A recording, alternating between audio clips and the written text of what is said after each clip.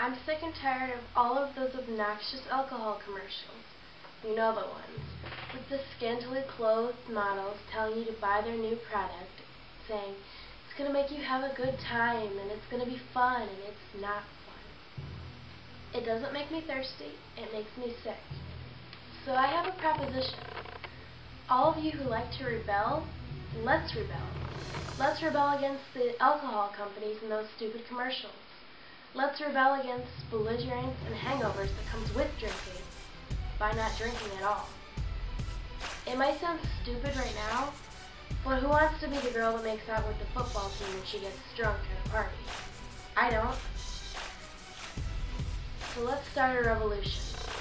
Instead of worrying about where that next party is and who's going to be there, worry about what your grades are and where they're going to take you in life, because they can take you far.